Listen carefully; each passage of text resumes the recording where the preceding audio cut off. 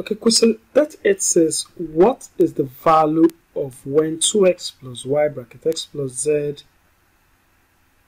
when x is equal to y equal to 2 and z is equal to 3?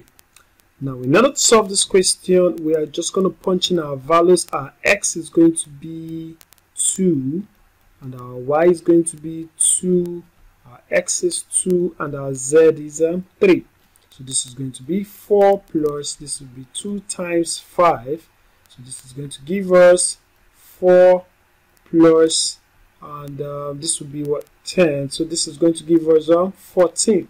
So the correct answer here is going to be 14. So I'm going to mark my D. Now, question 39 says, a car traveled 288 km at an average speed of 96 km per hour. On the return journey, the average speed was reduced to 72 km per hour. What was the average speed for the whole journey? Okay, so in order to solve this question, now I want you to understand first of all that speed, it's giving us, so speed is giving us distance divided by time. So this is the first thing you need to establish. Now, the car did a travel of that, so we are going to do, since our speed, it's 96 km, we'll do 96 is equal to, our distance covered is 288 divided by time. So all we'll do is we'll get the time. So time is going to be what? 288 divided by 96.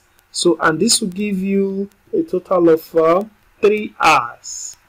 Okay, so this is for the journey. Then, now it said on the return journey, the average speed was reduced to 72 km per hour. Now we'll still apply the same formula. So that's 72 will be, remember, return journey will still cover the same 288. So this will be 288 divided by t. So therefore, t will be 288 over 72. And when you do 288 divided by 72, you're going to get t as 4 hours. Now, the next thing you're going to do is you get your total time for the journey. Now, total time will be 3 plus 4, and that's going to give us 7 hours. Now, the total distance covered, you need to get the total distance because they are asking us the average speed for the whole journey.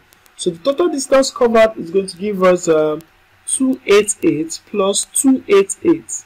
So that's going to be, when you sum this up, you are going to get 576 kilometers. Now, having gotten the total distance and the total time, your average speed is going to be distance over time, which will be 576 divided by 7 hours. Now, when you do this division, you are going to get, this will be 82 whole number. You're going to get 2 over 7 kilometer per hour. So when you do your long division of this, you're going to get this. So the correct answer here is C. So as easy as that, you can solve these questions. Now, if this is your first time of coming to this channel, don't forget to hit the subscribe button and click on the notification bell because we are going to be solving all the KCPE questions. Now, question 40 says, a rectangular tank of water is 2.5 meter long, 1.5 meter wide, and 2.0 meter high. The tank is full of water. What is the amount of water in liters in the tank?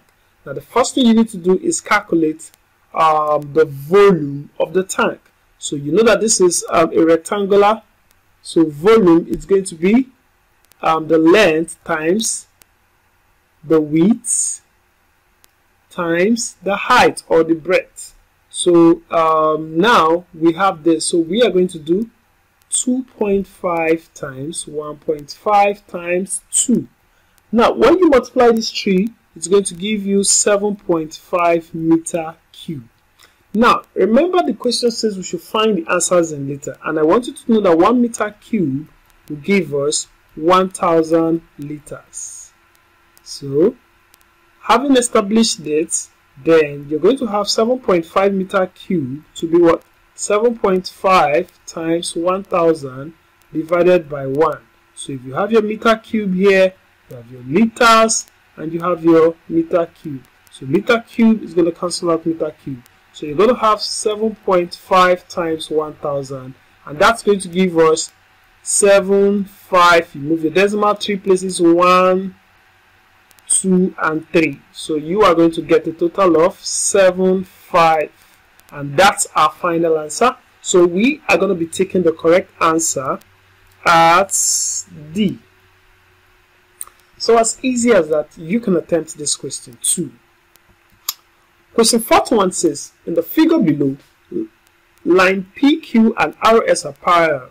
Line TU and VW are transversals. What is the size of angle Y? In order to solve this question, we will say angle RYV. Okay, so that's here.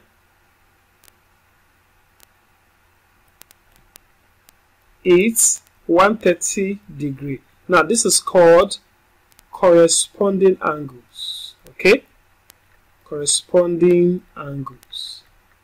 Then we're going to get here will be what? RYW. That's here. RYW will be 180 minus 130. You call it angles on a straight line. On a straight line. Now, if you notice, this angle here, it's 130 degree. So we are looking for here. So here is going to be 180 minus 30, and this is going to give us what? 50 degrees. So that's what? 50 degrees. Now, looking at this 56 here, that's R, Y, and T is going to be what? 56 degree. And you're still going to call it what? Corresponding angles, because it's corresponding. Now watch, it's the same thing as here and here. So that's why it's called corresponding angles.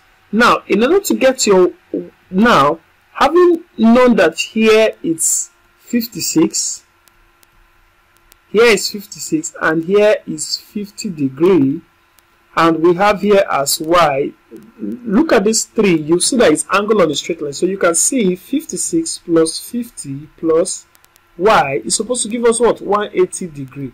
Our reason is still angle on a straight line.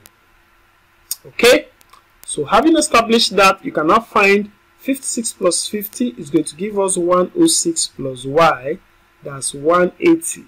Therefore our Y is going to give us 180 minus 106. And when you do the subtraction, you are going to get 74 degree. And so your correct answer here is C. So I'll mark my C.